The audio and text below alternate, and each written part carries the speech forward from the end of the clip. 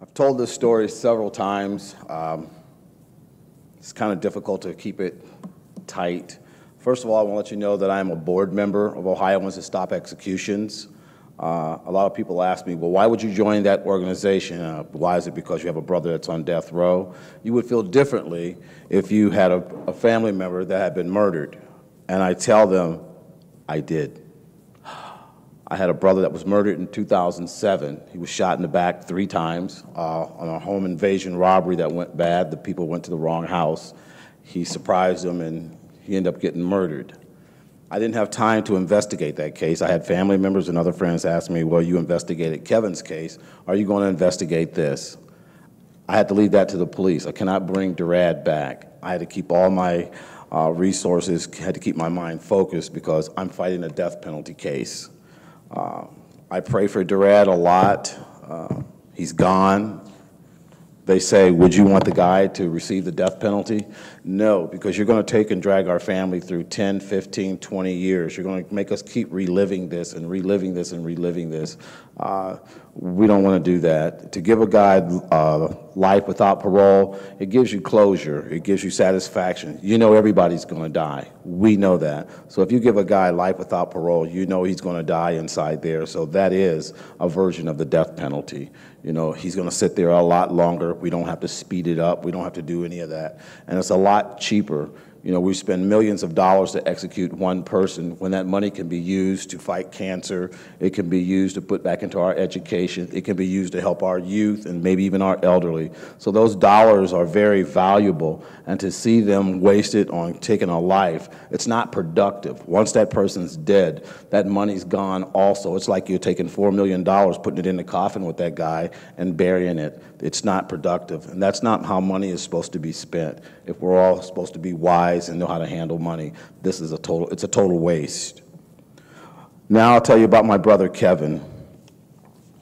It's a terrible story. Kevin was convicted of a murder in 1994 in Bucyrus, Ohio. They said that a black man entered into the home, and there was 2 women shot and killed, and there was a child.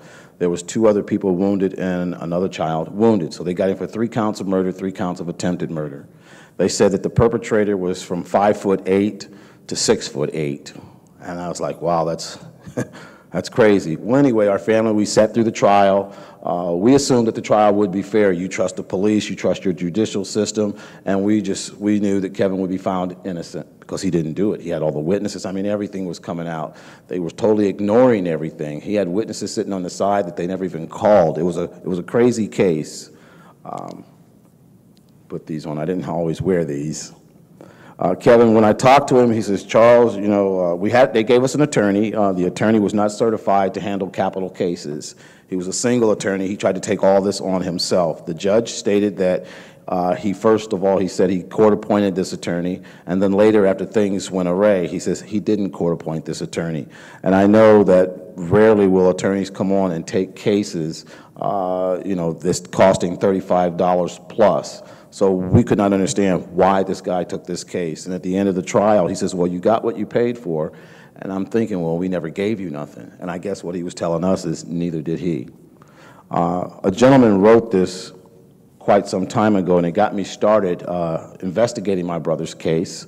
I spent, well, actually now 21 years of my life. I started this back in 1994. I was lost. I had no idea which way to turn, where to go. There was no support groups out there. There was no one out there that would help. And when you're talking about the death penalty, everyone's assuming he must be guilty. Well, there's a gentleman by the name of Martin Yant, and I met with Martin Yant. Someone says, well, give this guy a call. Well, I met with him. I could not afford him.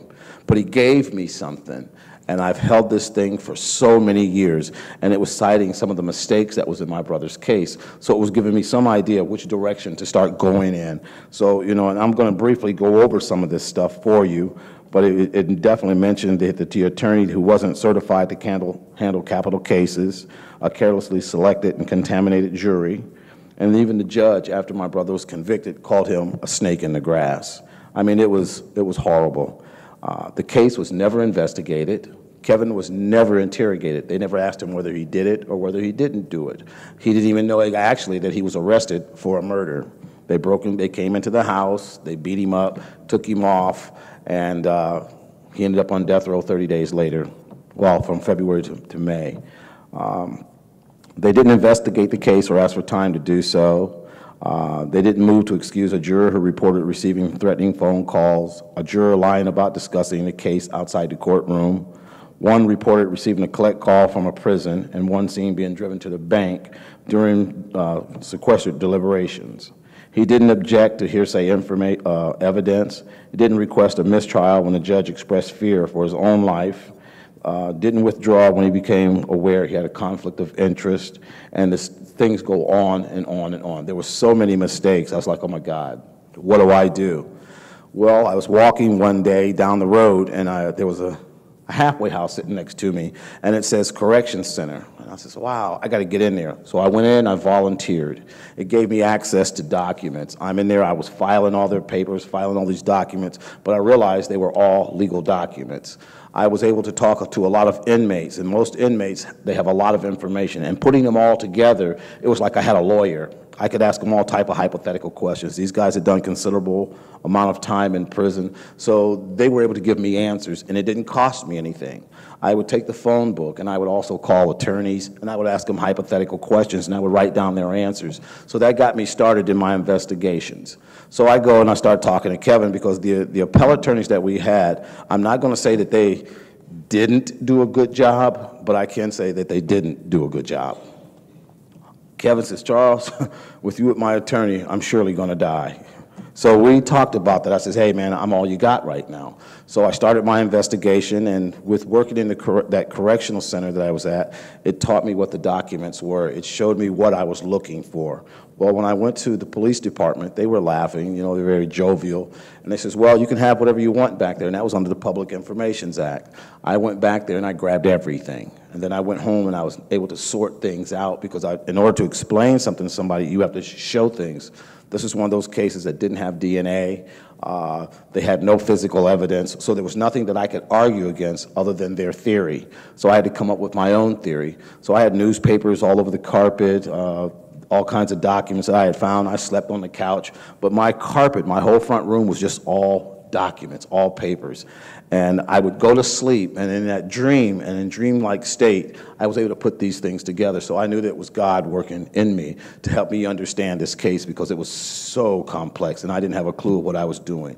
I would get up the next morning, and I was moving papers like chess, you know, to make sure how these things worked. And I was like, oh my God. So now I'm sitting around all day long. I wouldn't even leave the house. I couldn't wait to go back to sleep so I could continue to get this thing going. So I'm sitting there all day. Finally, I would fall asleep. And again, it would come to me. I'd get up the next day and I'm shuffling and moving papers. I mean, it was unbelievable. So, you know, I go to the Bible, and I read the Bible a lot, but it just wasn't in me. I didn't feel it. I could sit and talk the Bible with anybody, but that works piece was missing in my life. You know, it wasn't there, you know, to just talk the Bible. And so I flipped it open one day, and it flipped to the trial of Jesus Christ. I says, oh my God. So I read that over and over and over and over. And I says, well, Charles, what would you do if you had been there? I don't know. So I thought about it for a while. I says, I would like to think that I would have spoke up. I would like to think that I would fight. I'd like to think that I would have done something. So something inside me says, well, fight now like you were fighting for Jesus Christ. So I fought for my brother with that same compassion, that same passion. It was just in me. It was a drive. And that has compelled me to continue on for these 21 years. Kevin's case was commuted, and I have to thank the Ohio Public Defender's Office, because when we finally got them involved and got some of this evidence to them, I mean, they worked profusely. It was unbelievable. It was amazing how they came together, how they worked as a team, and how they saved my brother's life, because I realized that I couldn't do it. I couldn't represent him, and to see how they just put everything out there. I haven't seen Tim in a while. He's here in this audience. So I've got to bring some attention to him. I really must do that because he has meaning in my life, as well as some of his attorneys. I wish they were here too. I would single them all out. So it's not like I did all this by myself. There's a lot of people that come to my aid. That's one thing. When you get in trouble, you think you're back there by yourself, and it takes you to that little poem, the footprints in the sand. Well, you've always got somebody there to help you. God's always going to put somebody in your life. Sometimes you just forget that. Well, we're going on, and Kevin's case was commuted by Governor Strickland. This is the first case that was commuted by a governor for going against his parole board. The parole board voted 8-0 to execute. I sat there during that clemency, and it was like watching a death squad. I mean, they were just there. And we put on this clemency for almost 12 to 14 hours. I mean, they said this is one of the longest ones in history. It was unbelievable, the evidence and the information that we had put on, the people that had came out in support of Kevin. It was just unbelievable. And after all that was said and done, we didn't convince not one of them, not one. And these are supposed to be educated, highly educated people. How could we not convince just one when I had to help convince the public defender's office? There were so many people that I had to convince, and they saw it, but they didn't see this. And I said, this is a death squad. They're not interested in the truth. They're going to get this execution. That's what I thought was going to happen. Well, I sat by the phone for several days. The phones kept ringing. It wasn't the attorney. The phone would ring. It wasn't the attorney. Now I'm going nuts. Well, the phone rang. It was the attorney. She says, well, they commuted your brother's sentence. Ah, yes. But they gave him life without parole. Now I got to explain that to my family. It took a while for it to register in my head. I said, how could they take him? And based on what we said, and our only claim was innocent. It wasn't child abuse. It wasn't mental retardation. There was no type of drugs or anything. It was actual innocence. In fact, when I went to the Ohio Public Defender's Office, they said he had no more appeals. We were done with appeals. I said, but I have all this information. They said, bring down what you have. I came down with boxes, suitcases of everything that I had gathered, because I tell them, even in a sentence, that sentence is not complete until it has a period. So I knew everything meant something. Only I wasn't that attorney to be able to do all that. So I was able finally to get it to some attorneys and get this thing done. Let's get this ball rolling. So we got the sentence commuted. They gave him life without parole. This was back in 2010. So now I'm out here fighting a wrongful conviction. So I'm out here, I have to rehash the same information, and I tell myself, wow, didn't I just tell them all this? So, that energy level, you start losing that drive. But here again, here comes my Lord and Savior. He says, hey, you got to get on out there. He says, they've been talking about me since my execution, and how long has that been? So I have to have that same passion, that same everything. I got that same drive because I can't let it go. Just like we can't let go of what happened to him. That's what makes us who we are. So here again, I'm fighting for Kevin Keith. And I've come across some people. Again, he sent me some people to help me. Last night, a gentleman was sitting in the audience, and he came up to me, and he says, hey, and he was a private investigator. And he says, I think I got a couple ideas that could possibly help you. Wow. So coming to these events, you never know who you're going to talk to. You never know who's who. You never know who's related to anyone. So there's a lot of networking out there. There's a lot of good people out there. There's some bad ones, but, we're human. If half these recommendations, some of these recommendations have been put in place back then, especially videotaping interrogations and all that stuff, and Kevin wasn't even interrogated. That's why I couldn't find that information. Some of those things put in to safeguard these things, to make sure that things are done fairly, and that's what we're looking for.